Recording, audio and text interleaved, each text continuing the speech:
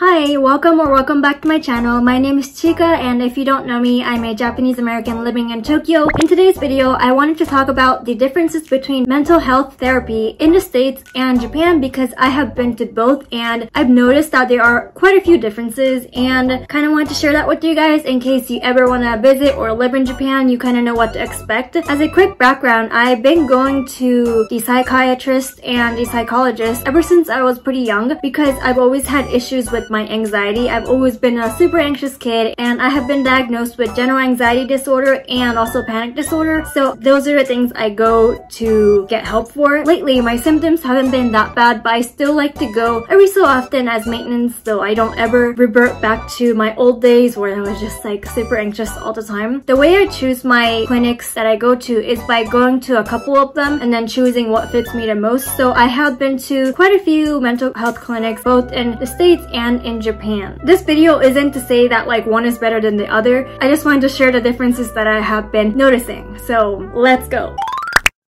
So a big difference that I first noticed is the fact that in the States, or at least in my experience, when I have to go get help, I have to go to two different facilities. One for psychiatry and one to see a psychologist to get like counseling and therapy. So it was usually two different appointments. But in Japan, it's usually in the same facility and you can just make one appointment and you can talk to two different, or not two different counselors, but one psychologist and a psychiatrist all in one sitting. I understand how it feels to have a mental illness and even just getting out of bed is really hard sometimes. I think that being able to see two different doctors in one go is super helpful for those who really need it. They're saving some time and they're saving some lives.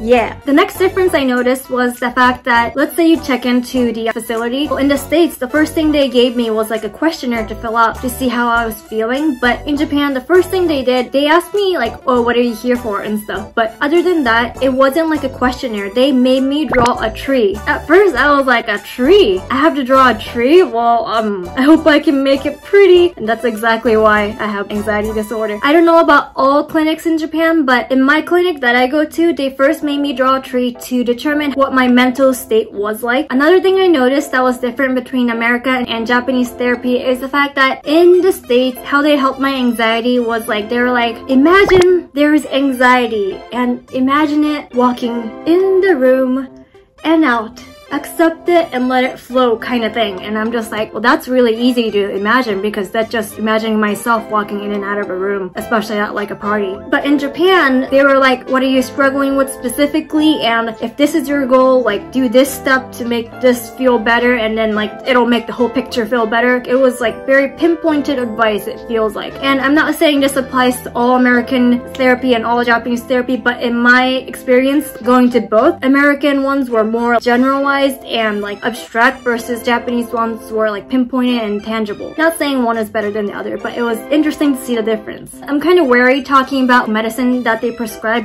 because it's like a touchy subject, but I do want to bring this up. The main difference I noticed between American and Japanese psychiatrists is that in the States, when I had anxiety issues and I was having stage fright talking in front of people, they prescribed me something called a beta blocker. And if you don't know what that is, it just blocks the physical symptoms of your anxiety, meaning like you don't tremble and you sweat less. It kind of blocks off that kind of nerve that causes all that jitteriness, but it does not affect any part of your like how you feel mentally. So inside your brain, you're still really nervous and really scared. Versus when I went to a Japanese psychiatrist, they're like, let's go with the let's see if I can say this right. Benzodiazepine.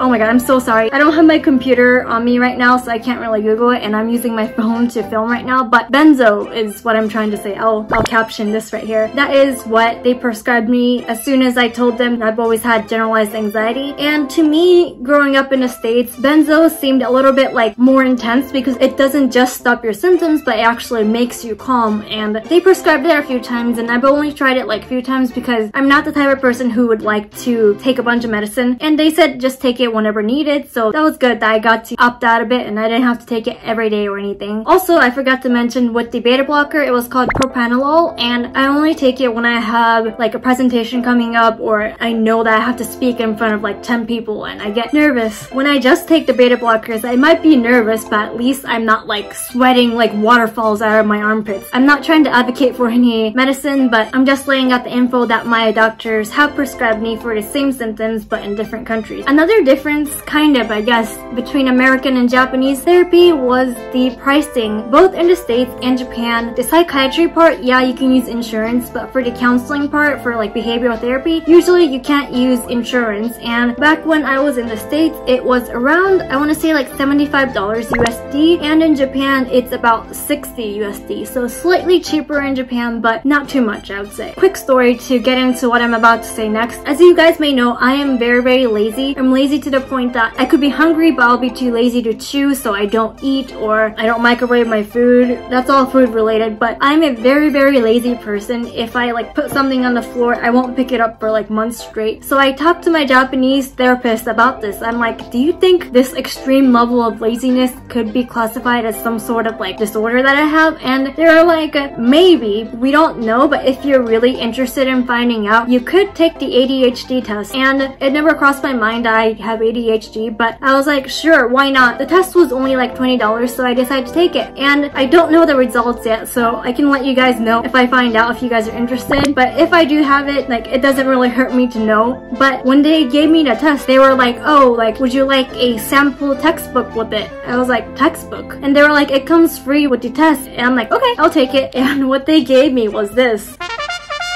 They literally gave me manga that's all about ADHD, and I'm like, whoa. It's not even like a textbook, it's literally manga, and that just stole my heart, and it's pretty interesting. It talks about the symptoms of ADHD and how to kind of like live easily if you have ADHD. So I love manga and anime, so I was like, wow. I was so happy when I got this book. Lastly, I want to talk about one more thing. So as I mentioned earlier in the video, I have been to many psychologists and psychiatrists, and I found the one that I really like. So I just want to like share that real quick in case you're ever in Japan and you need like therapy. I wanted to share the place that I go to, and it's called You Mental Clinic, and it's not like I want you, it's spelled YU. And this video isn't sponsored or anything, I'm just sharing it in case you ever want to live in Japan and you need like suggestions on where to go. I go to a place called You Mental Clinic, and it's all over like the Tokyo region. There's different franchises, not franchise, there's different like locations of that same company, and I like it because let's say you're having a panic attack and you call them and you can usually go in immediately. Other places that I called, they were like, we are super full for like the week, you're gonna have to call us back again another day. But I like You Mental Clinic because it's quick and you can just go in when you need it. I think they told me that it's like their motto, like when you need us, we're here kind of thing. I forget the motto, but it is really quick. There's a bunch of psychiatrists and psychologists that you can choose from. You can talk to and meet them, and then next time you go, you can like choose your designated person that you want to talk to. So that is pretty nice in case you can't find someone that you click with right away. Also, relating to manga, they also have a bunch of free manga online. It's on their website, and if you have like, let's say, a symptom that you want to find out more about, like for me, I have anxiety disorders, so they have a bunch of manga about that, like how to handle anxiety, and they keep it lighthearted, so it's not like reading a textbook at all. And they have like a mini test online. It's like a survey, and then at the end of the survey, they tell you if you need to like visit them immediately, or if you're on the fence about, oh, do I need to go to a mental health clinic or not, you can kind of do that free survey to see if they recommend you to come or not. So that is pretty helpful in my opinion, and that's kind of what I wanted to share with you guys today. It was kind of like a chat with me about mental health therapy in Japan versus America. I really hope you enjoyed this video. Please give it a thumbs up, it'll mean a lot, and don't forget to subscribe and turn on the bell notification if you haven't already, and I'll see you guys in my next video. Bye!